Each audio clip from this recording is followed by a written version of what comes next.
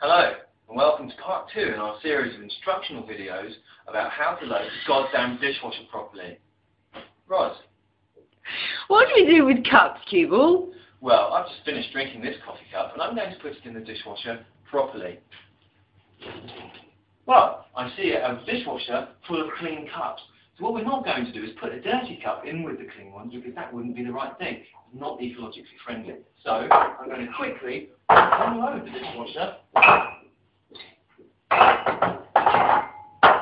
before putting my dirty, minging, disease-ridden cup in there.